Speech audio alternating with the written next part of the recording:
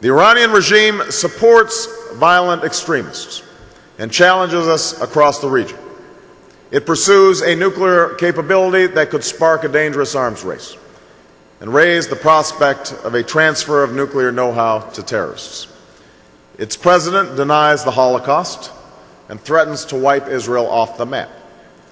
The danger from Iran is grave, it is real, and my goal will be to eliminate this threat.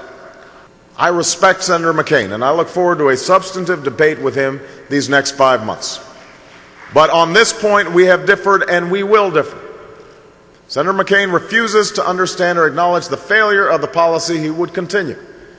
He criticizes my willingness to use strong diplomacy, but offers only an alternate reality, one where the war in Iraq has somehow put Iran on its heels.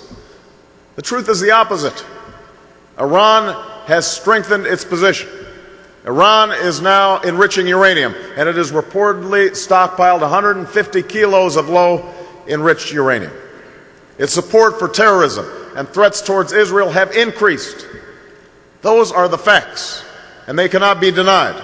And I refuse to continue a policy that has made the United States and Israel less secure.